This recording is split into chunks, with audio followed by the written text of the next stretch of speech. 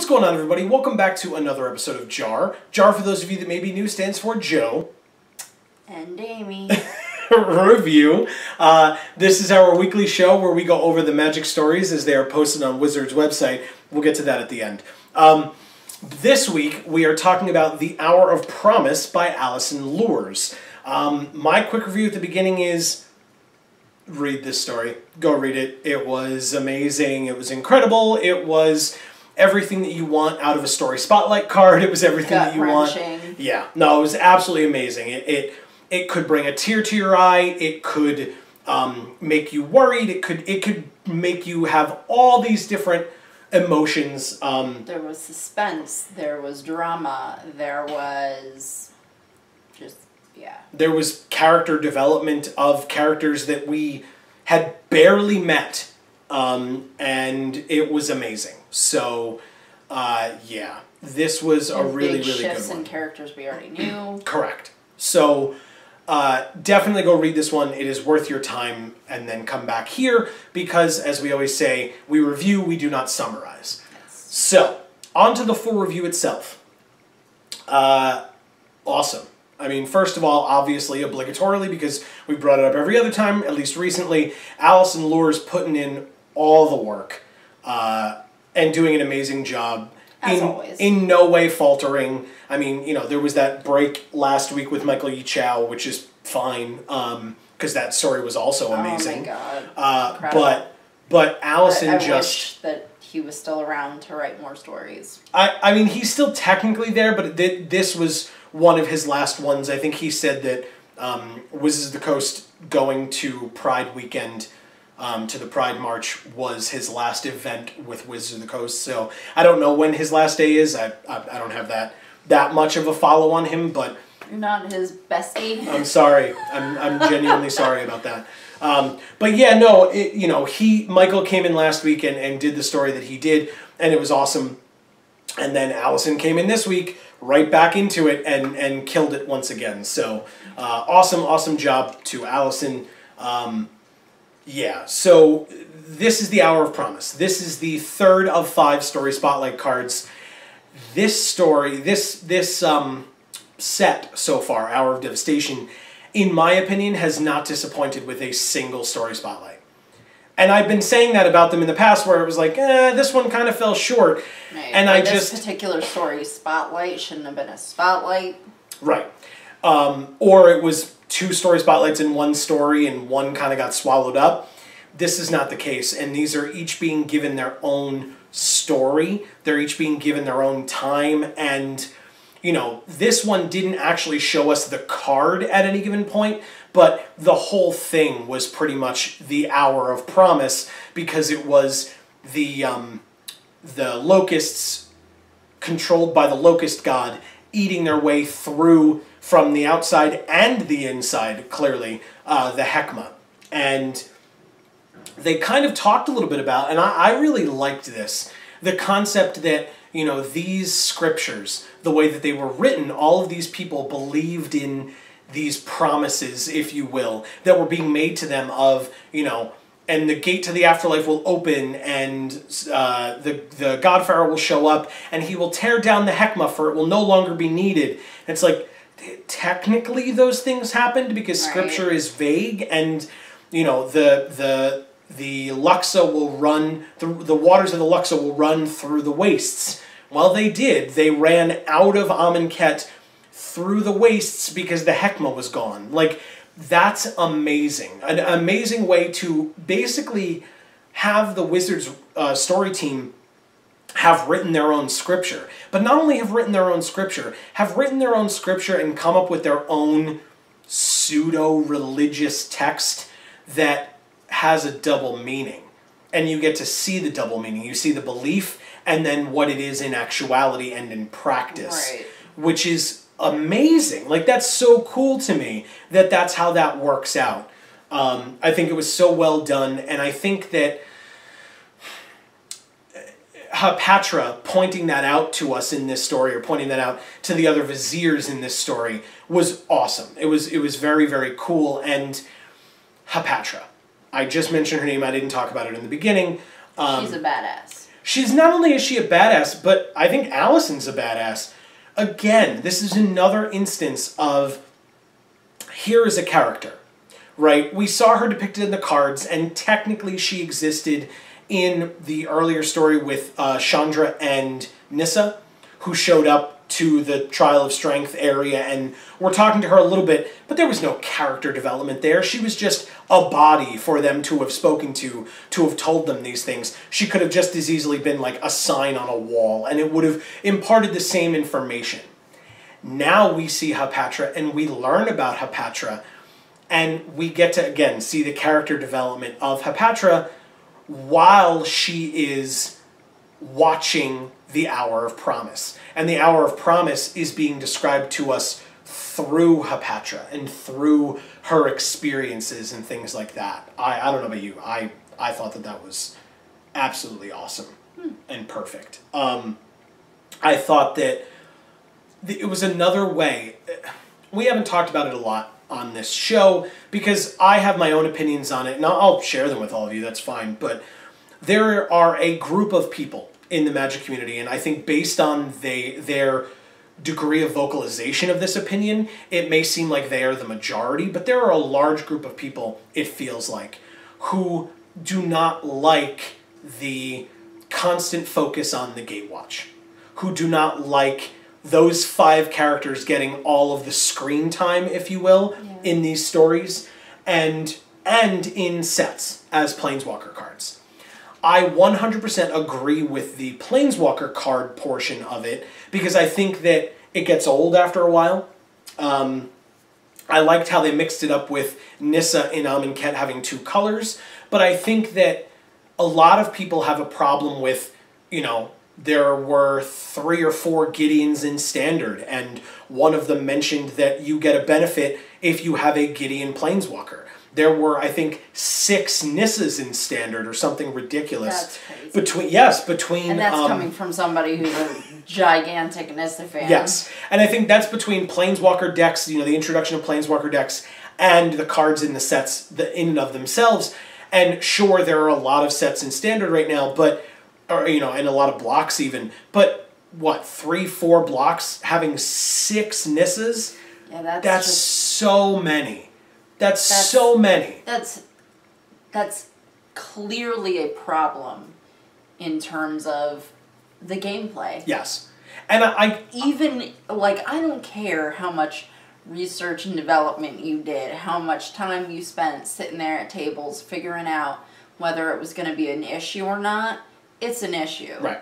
Even if it doesn't seem like it's an issue, it's somehow an issue. Right. And so with that vocal group, whether it be a majority, a minority, or about 50-50, whatever, with that group saying, hey, come on, this is a little ridiculous now, it seems that not only, because Mark Rosewater has said it on many an occasion, that they promise to kind of fall back on that a little bit, and that you won't see as much of a focus on the Gatewatch 5 in card form.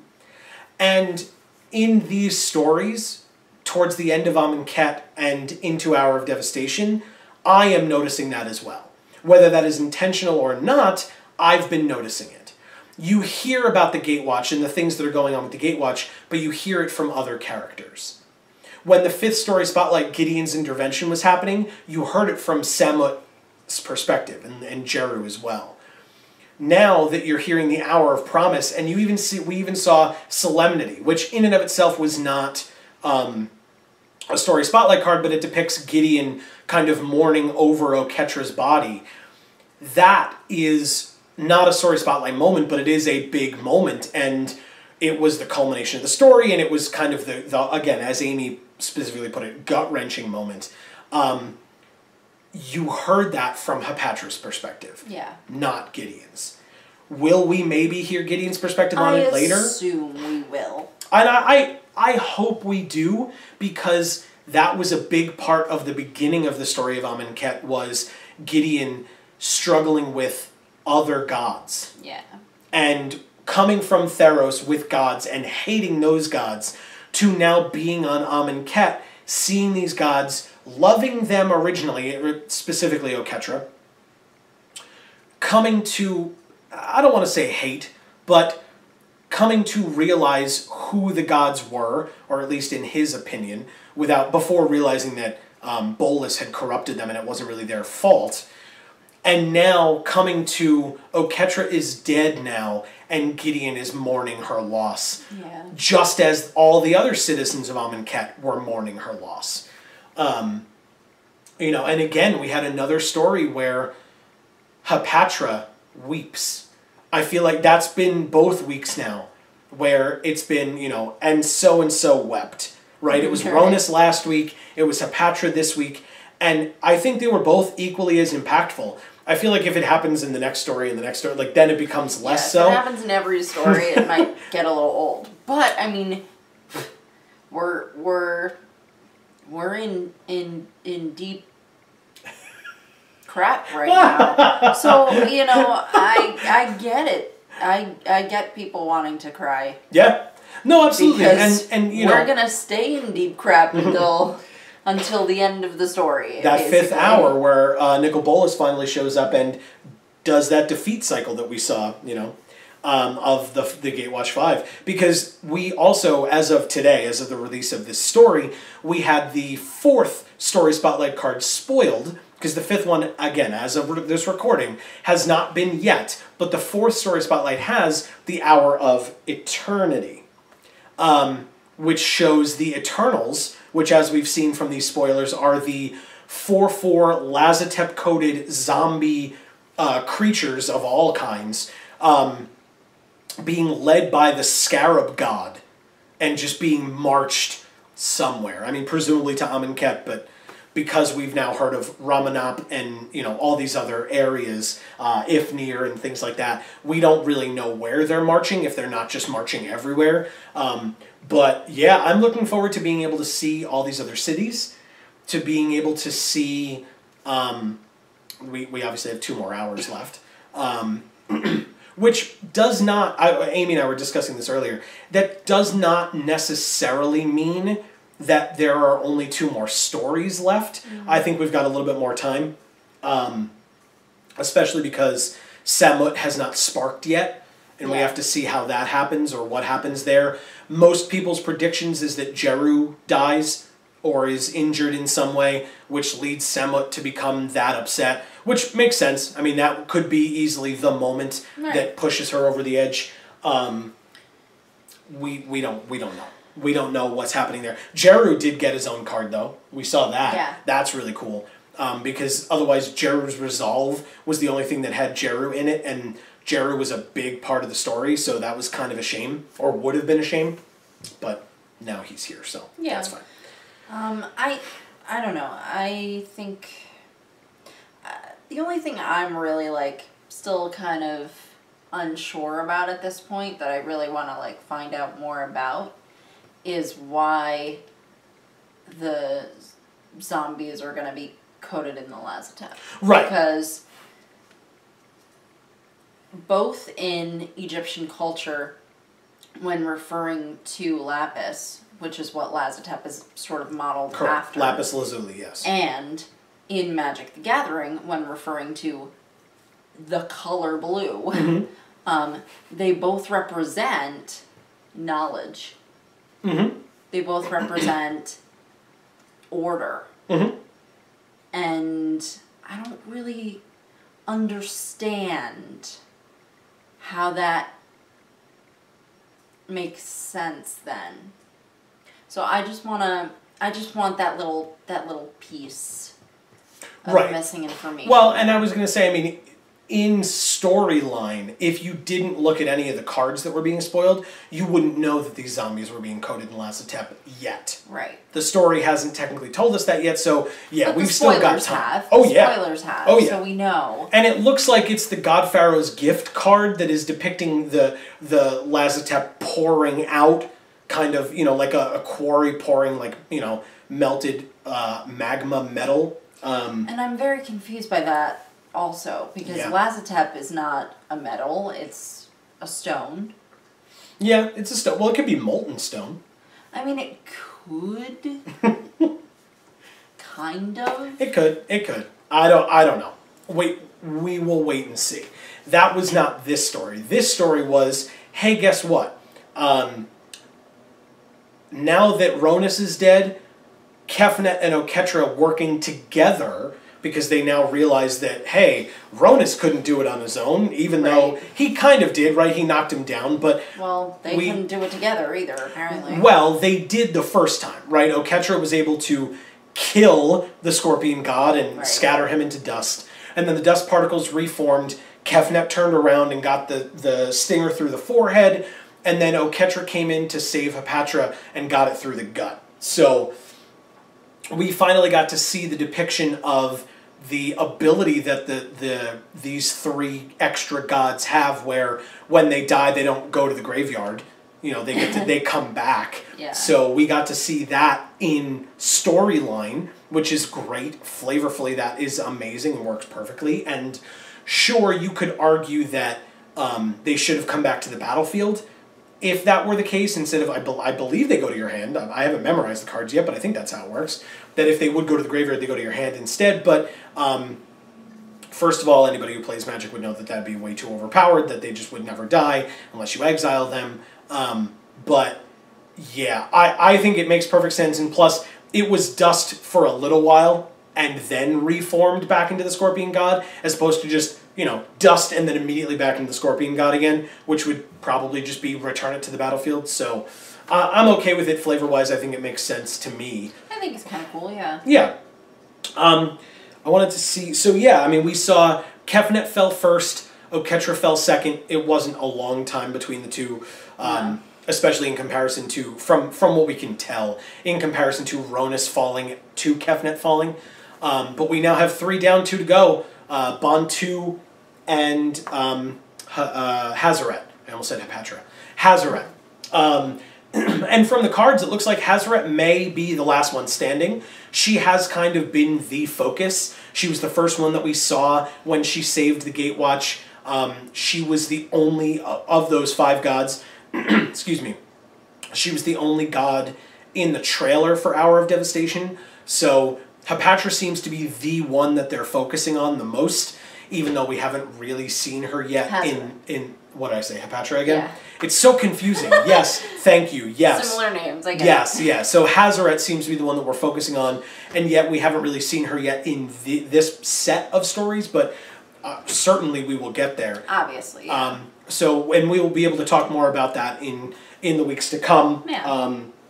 Like I said, Hour of Eternity is next, although in the last story it ended with, hey, now the Locust God is in the background, and the locusts are coming and eating away at the Heckma, which kind of led you to believe, and Oketra, I think, even flat out says, the hour of promise has begun, where the Heckma is being torn down. So you knew that that was what was next. The Hour of Eternity would be Story Spotlight 4. Since it was not hinted at the end of the story, we can't be sure that the next story is the Hour of Eternity story. It might be something different in between, and then we get to Hour of Eternity. We will find out together next week. But this story was awesome. I don't really have a lot more to say about it. I think it's interesting that Jeru is still mad at Gideon. Because even after learning all the things that he learned, he's still mad. Right. He still says, you know, well, they're all outsiders, let him deal with it himself. You know, because we hear that Gideon and Liliana ran past at one point, and Jeru kind of gets pissed off and is like, don't help them. Well, honestly, I feel pretty bad for Jeru right now. I think his headspace is not... it's a scary place. Yes, and well, I don't blame him for any of his feelings, right, to be honest. Well, and I was going to say, when that part of the story occurred, when I read that part, I thought to myself, you know, I don't think Jeru, like you said, I don't think Jeru knows what he's saying. Because he was mad at Gideon for intervening with Hazaret about to stab him. But Hazaret was about to stab him based on the teachings of the God Pharaoh, who they all now know are BS. All of them know this now. And yet, Jeru is still mad. He was mad at Samut, but got over it because they're such close friends. That's the thing. He's not mad at Gideon. He's just mad. He's mad about the BS that his life has been, and the BS that his friends' lives have been. Or not been, in the case of the bird guy whose name I'm not going to remember now. I mean, he murdered his friends. Yes. And he has he can't feel that he was in any way justified for that at this point. Mm-hmm. So he's going to be mad at Gideon and whatever. Yeah. Because he needs to be mad at somebody, and he can't be mad at Samut because she's the only one he's got. Yeah. Well, and we see that mirrored in that last line from Hepatra in this story. And I do mean Hepatra this time. In that last line from Hepatra in this story of, you know, this is all happening because of another outsider like you. And Gideon says yes, you know, solemnly says yes. And she says, good, then he's your problem. Fix it and get the hell out. Yeah. And for Gideon, that's probably a huge deal. Because Gideon was the one on Kaladesh. Why couldn't I think of Kaladesh? On Kaladesh, who was very much like, guys, we probably shouldn't be meddling like this. Like, that's a little far. Mm-hmm. Now, all they're doing is trying to fix what Nicol Bolas already ruined. Right. So he shouldn't feel guilty about showing up at all. Right. But at the same time, I'm sure he's not. To. Yeah. I'm sure he's not happy about it. Because... Yeah. Yeah. Because he's somehow being blamed for the fact that all of these people and gods are dying. Yeah. So I suspect, I could be wrong because I don't have any inside track, but my guess is that we're going to have a story very soon, if not next week, very soon, told from Gideon's perspective, at least partially, so that we can get those answers. Because I think they're pretty blatantly obvious that they need to be answered, or that they're going to be. So yeah, that seems to be the next step that we are taking is, hey, guess what? We need to know these things. You know, Gideon, we got to kind of hear from Gideon again. And I hope that the story team is not kind of gun-shy about going back to the Gatewatch to hear their opinions, to kind of go back to what I was saying before. I think it makes sense for the Planeswalker cards to not constantly depict the Gatewatch, but I think if you're going to be following the Gatewatch in general in story, I think you need to be able to hear their voices and hear their opinions. And I don't mind here and there having them be on the outskirts and having their story being told through other people's eyes. I think that's an interesting way of storytelling. But I think if that becomes your default, that's a little over the top. I think that kind of goes against your point. You know, well, I think that because they're trying to make the cards less Gatewatch-centric, they're trying to make the story less Gatewatch-centric. Right. And I like that, because I like the variety, I like the fact that the supporting characters are feeding so much into the characterization of the main characters. Yes. I really love when something can do that, instead of having it just be, well, this story is about these people, and oh yeah, there's these, you know, extras in the background. Right. And they're just there to kind of help and push the main characters through life. Yep. But we never get to care about them. Right. I don't like that form of storytelling. I would much prefer to have the supporting characters actually support. Right. And I think Samut is like the embodiment of that in this block, because absolutely. She was an amazing card in Amonkhet. She was amazing in the stories and did a great job of telling her story among 2 or 3 Amonkhet stories, and now is going to get a spark here in Hour of Devastation, and presumably play a much bigger part in these stories as well, to kind of further her, you know, I'm not a background character. Right. I am a main character. And that's what she deserves. Yes. Yeah. Yes. Whether you think that there's a power level drop between her non-Planeswalker card to her Planeswalker card or not, because I've seen that as well. Well, come on. Her non-Planeswalker card was amazing. Her Planeswalker card is cool, but it is not a 3/4 haste, vigilance, flash, double striker. That card was nuts. She was furious the first time. Correct.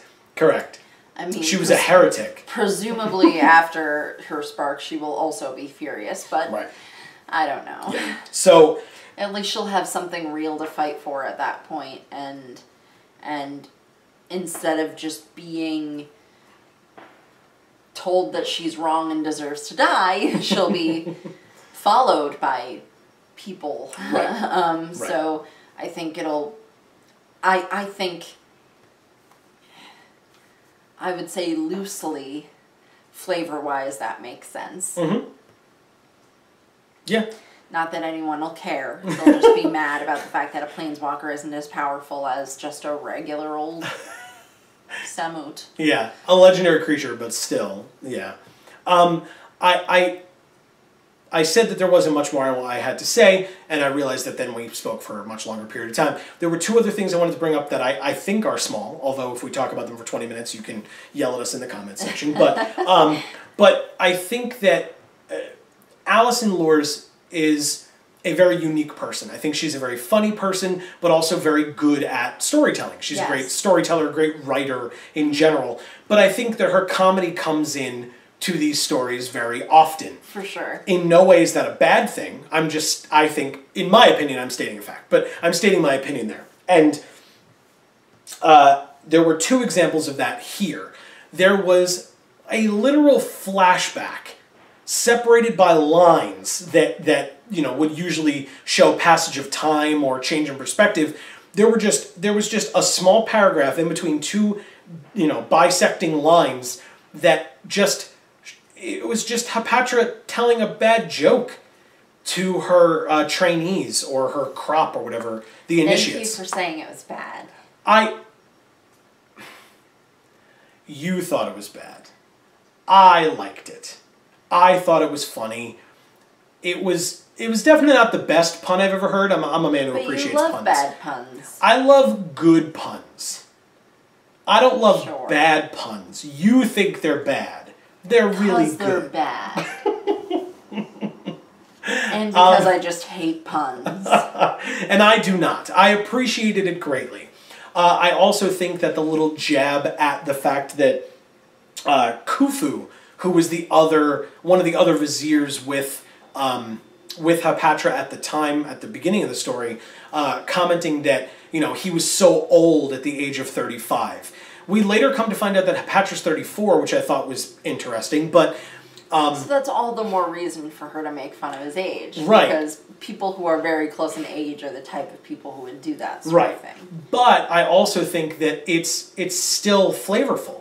It still makes sense. Yeah. Because all of the non-babies were killed when Bolas showed up the first time. So he probably is one of the older or oldest people in that city. And I don't know if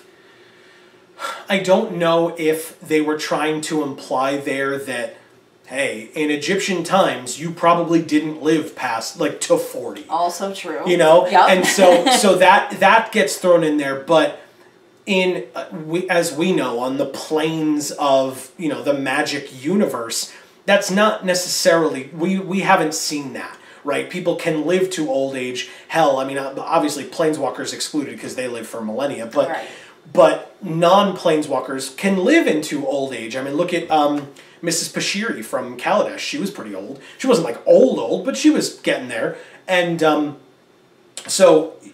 but because of their perception having been ruined by Bolas killing off an entire population, they might not know because they may have never seen someone older than 35 years old. So to them, it may be, you've got 1 foot out the door anyway. Right. So and plus all these people are dying in the trials and stuff. So so who they knows? have no real Concept of age. gauge Yeah. to compare it to. Yeah. They really don't know what a true lifespan is for people. Yeah. In Yeah. this city. I mean, they honestly just don't. Mm-hmm. They don't venture outside the city. And there's no people outside the city to speak of anyway. Right. There's just, creatures. Zombies and worms. And things that'll kill them. Yeah. So, I mean, the entirety of their existence and their plane is just, the very narrow scope that they see through, and that's it. Yeah. And the gods' minds were changed as well, so you can't even say that, the gods could tell them history and stuff like that. Right, because they were, their minds were wiped, and history was rewritten and inserted, Right. So whatever wasn't inserted in there is not something that they have to know. Right, and it either has to be assumed if it is something that they want to know, or they may just not be aware of it as a concept. It's not even like they can research things. No. It's not like they have references to refer to in really any situation. Right. So, but those were the only other things that I wanted to mention about this story. I liked it a lot. I thought it was amazing, as they have all been in this set so far. I have not had really a bad one yet come up, in my opinion. And you can give us... there was that one part of that one story that you didn't love. Right. Because it was a story spotlight of, Chandra trying to... Oh, that was in That was in Cat. I'm talking about Hour of Devastation. Yeah. So, but anyway, you can let us know if you agree with us or disagree with us in the comments down below. We are more than welcome to hear you out and have a discussion, because we are not the end-all be-all. These are just our opinions. So please feel free to let us know down below. Yeah, we want to hear your opinions too. Yes, and we want you to continue to show off your... #Vorthos Pride. Now, speaking of pride, something that Amy is probably not proud of is this stuff up here and this thing down here, because she had this whole nice outfit planned out, and then she didn't get to wear what she really wanted, because she had to wear a, what does that thing say? Have a very nice day with this strawberry shortcake character and butterfly thing. Strawberry shortcake's cute. Adorable. You're wearing a bib. Anyway, so if you want to know why Amy is wearing a bib, feel free to check out the video that will probably be popping up on the screen very shortly. You can subscribe to our channel to find out when more of our JaAR series comes out, more videos like what Amy had to endure for that, more product openings, more drafts, more of all of the above. This has been JaAR on Geek for All. I have been Joe. And I'm Amy. And as we always say, guys, in whichever video of ours you watch next, we will see you all next time. Thanks, everybody.